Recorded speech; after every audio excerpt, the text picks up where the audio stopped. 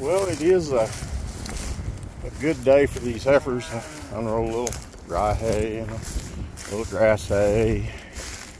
But they got some pretty good grass here. We had some leftover stockpile. They've been really patient through this cold weather. We kind of made them wait because it was cooler, and I made them eat some hay, and they really don't like it. They grazed that old cell in there down really about nothing. That's all right. It's not anything we treasure too much. It's got a lot of old fescue in it, so I heard it to be a little bit short. Come on, girls. Yeah. Woo. Come on, dolls. Come on. They were moving once upon a time. And I stopped them. I forgot my, best stockpile off. That's the old days.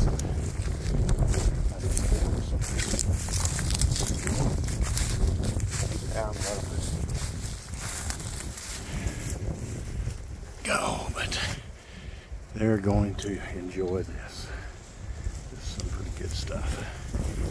They look pretty good considering what they went through this winter. These are 30 months old, getting ready to calve. 2-year-olds almost in June. Going to calve in the fall.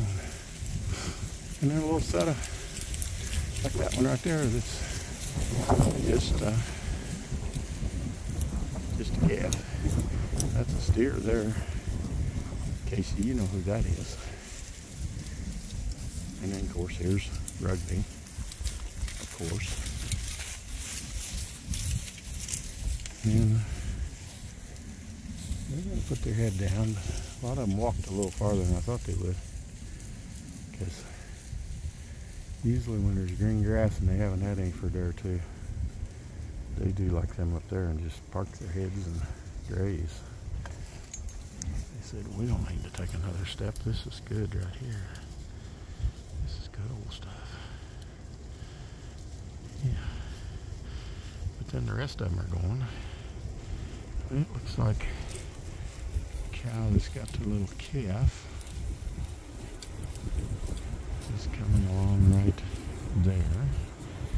And as she didn't bring her calf, I'll have to leave that gate open.